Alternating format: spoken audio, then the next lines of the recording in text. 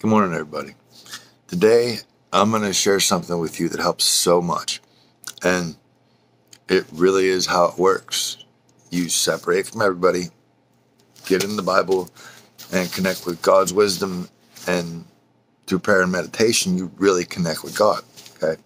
Now, in Proverbs 18, chapter 1 through 4, through desire, a man, having separated himself, like I said, seeketh and intermeddleth with all wisdom. You learn, studying the Bible, like I said. A fool hath no delight in understanding, but that his heart may discover itself. When the wicked cometh,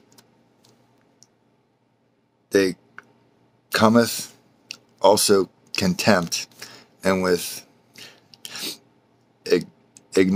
ignominy reproach.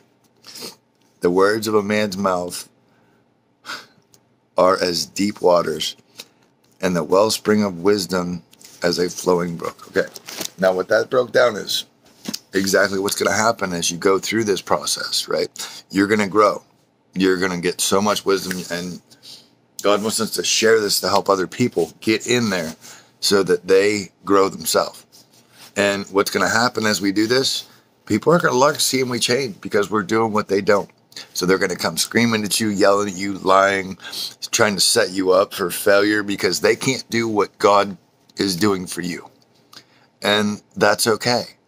Because today, especially today, now we have these phones to where we just videotape everything, and all their lies and everything they do get exposed as lies.